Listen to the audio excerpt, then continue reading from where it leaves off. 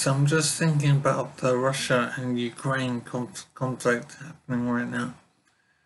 And it makes me think something. I'm just so grateful to be living in England and to have the life that I'm having and to live in safety and security and to not have concerns such as this. I can't imagine a country invading us and having to live life in conflict.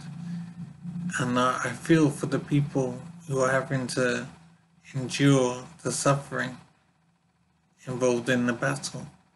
It is amazing how bad life can be, and I am appreciating now just how good I have it in Britain. I'm extremely grateful to be living here, and I'm appreciating it more.